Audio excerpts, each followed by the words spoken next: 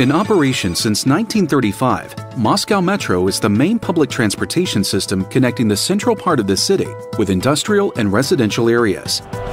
The metro consists of 12 lines that cover approximately 300 kilometers in length, and its 180 stations serve almost 10,000 trains. Moscow Metro is the second busiest metro system in the world, with approximately 7 million daily commuters. A lot of these commuters travel at least 13 kilometers per journey, which means that Moscovites spend valuable time each day in the metro. Focused on enhancing the passenger travel experience, Moscow Metro Authority is looking to provide high-speed internet access on board trains so that Moscovites can use smartphones and tablets to read emails, view business documents, access the internet, and view live video on demand. Достать из-под земли. Теперь это возможно. На Каховской линии метро заработал бесплатный Wi-Fi, пока он есть только в вагонах. Виталий Калашников убедился, что скорость соединения позволяет даже смотреть прямой эфир.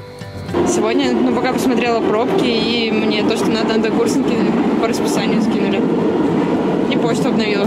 Социальные сети, новости, игры и даже скайп – все, на что хватает 50 мегабит в секунду, в свободном доступе. Можно зайти в нерабочее время, когда мы едем с работы домой, посмотреть почту, проверить, зайти по рабочим делам, какие-то документы проверить. Это очень удобно. В таком виде этот проект реализован впервые в мире. В некоторых иностранных метрополитенах есть Wi-Fi на станциях метро, но чтобы он был в вагонах, это уникальное решение, которое сейчас есть только в московском метрополитене. До конца года Wi-Fi должен появиться на Сокольнической, Калининской и Кольцевой ветках. Остальные линии планируется обеспечить беспроводным интернетом до августа следующего года. Для этого 300 километров путей подземки нужно снабдить базовыми станциями и оснастить роутерами почти 5000 вагонов. Виталий Калашников, Андрей Тарасов, Игорь Рыжко, Москва.